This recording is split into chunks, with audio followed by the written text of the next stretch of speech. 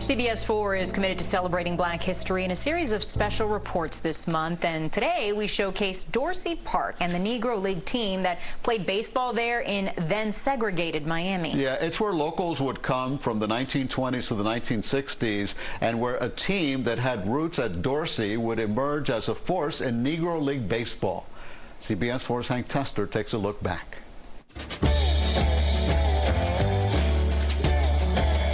Oh, if these colorful walls could talk, what a story they could tell. The artwork says a lot. The Miami story of black baseball, 17th and Northwest 1st Avenue, Miami. Black folks used to come out dressed to the nines after Sunday church, dressed to the nines to watch ball. It was a very exciting place to be. In segregated Jim Crow Miami, Dorsey Park was a haven, the humble city of Miami ballpark, ready for baseball in 1923. It was the community's park. Remember, we're talking about a Jim Crow era, an era of total segregation. It was here where barnstorming Negro League teams played.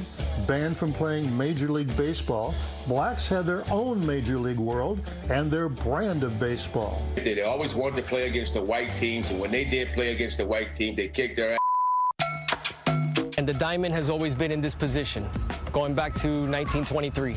Abel Sanchez is a walking, talking expert on local baseball history and Dorsey Park. That's actually the correct logos. The teams, players that passed through. From the Homestead Grays, Kansas City Monarchs, Birmingham Barons, Indianapolis Clowns, which of course started here as the Ethiopian Clowns. Miami never had a team in the Negro Leagues, but the Miami Clowns originated here, first as Miami Giants, evolving into the Miami Clowns, morphing into the barnstorming Ethiopian Clowns, eventually the Indianapolis Clowns in the Negro Major League. They wore hula skirts and painted their lips and faces and buck eyes and all of that kind of thing. And quite frankly, they're one of the biggest draws in Negro League baseball. After the pregame show, they played very serious baseball. All that history memorialized by the murals that adorn the remains of the Dorsey Park walls. The players, Satch, Josh, Judy. When the Homestead Grays came down, and that first game against the Clowns, Josh Gibson hit 2 home runs.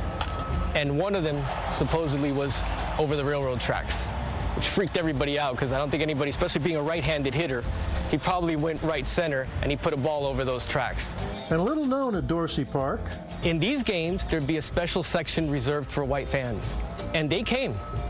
They had support. So you had white folks, black folks getting together to watch some good baseball.